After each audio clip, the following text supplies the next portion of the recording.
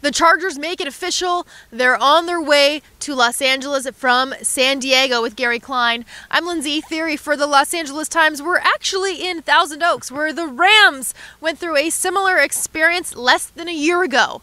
For the Rams, they started the season with more than 90,000 fans in the Coliseum.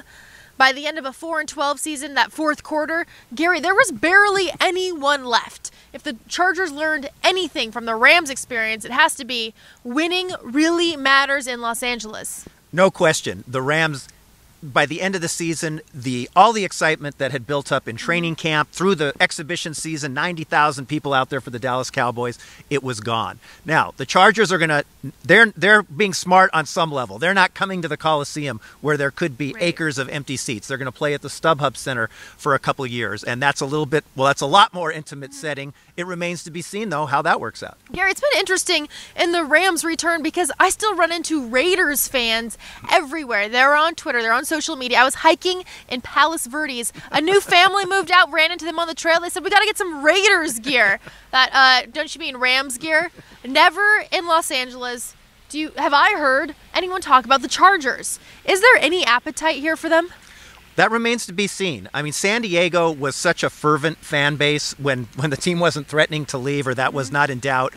So many fans down there angry, upset, and so many fans in L.A., it's going to take some getting used to. I think in the 22-year absence when NFL football was not in Southern California, there are some people that adopted the Chargers that would head down south. It remains to be seen how many they can keep here in LA. And as you mentioned, the main thing is going to be winning. If they win, that's going to take care of itself. It's really interesting because in a couple of seasons when the Rams move into their new palace, as Bill Plaschke calls it, in Inglewood, they'll actually be the landlords of the Chargers.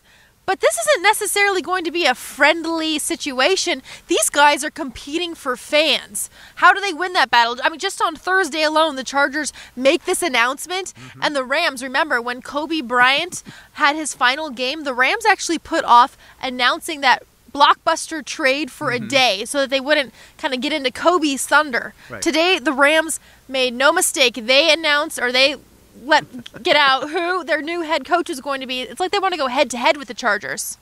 It's a very symbolic shot across the bow. I mean, part of it is just timing, but part of it sure set up nice for really what's going to be a turf war here in Los Angeles. No football for so long. Two teams left because the market couldn't ostensibly support it. They weren't getting those crowds. Now we got two teams back after a season in which the Rams really struggled, on the field, but they still had a year up on the Chargers, selling season tickets, getting ready to sell personal season. And they also have a built-in fan base here. Now, the Chargers played one season before they moved to San Diego. The Rams came here needing to bridge a gap, but knowing that there certainly was some sort of fan base. Right.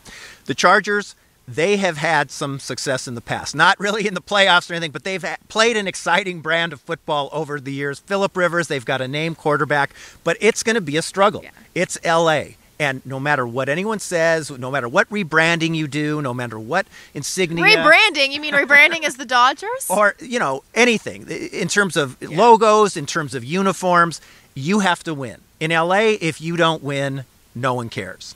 Which the Rams saw in that final game, that fourth quarter.